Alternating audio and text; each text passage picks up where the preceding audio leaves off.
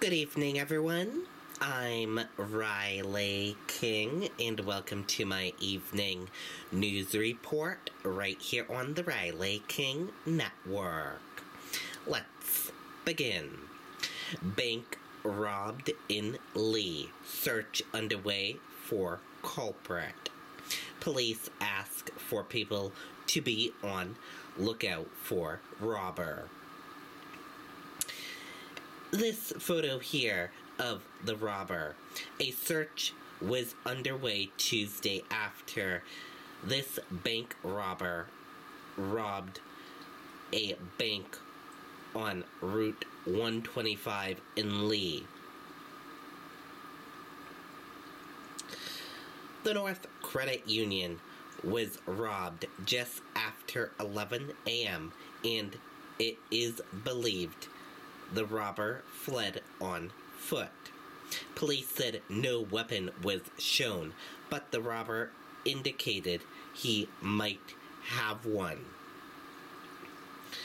Police used dogs and drones to search a large area of woods near the bank.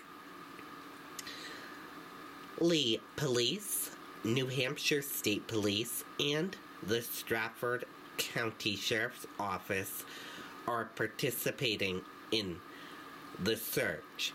A state police helicopter is over the scene.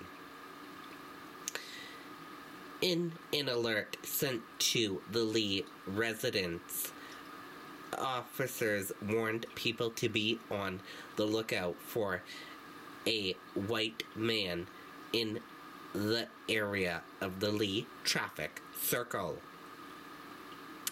Police said the man is 6 feet tall and weighs about 190 pounds. In the bulletin, police said the man was wearing a black hooded jacket with what appears to be a Patriots logo, a white shirt, a hat, a blue horizontal striped tie, a mask, and glasses. Police said the man had possible facial hair. People living in the area said they never suspected something like this would happen in their tight-knit neighborhood. I saw a trooper on my way home just a couple feet from my house, so I asked the policeman what was going on, and they told me.